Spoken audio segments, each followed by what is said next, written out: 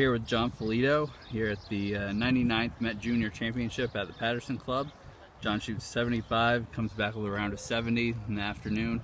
What was working for you out there today, John?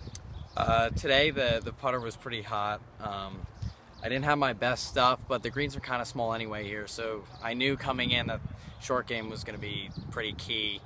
And in the second round, I really got it rolling with the putter, and I made a few ones in the back and kind of hung in there. And luckily, the wind died down just to give me some chances, so felt good. Was that the big difference between your 75 and then 70 this afternoon? Yeah, it was just a couple loose tee shots actually in the morning. Cost me probably 3 or 4 shots on the back nine, which is definitely the tougher nine here, and that really was the difference. The putter was pretty good both rounds, so felt good. Looks like you'll be grabbing one of the top seeds going into match play tomorrow.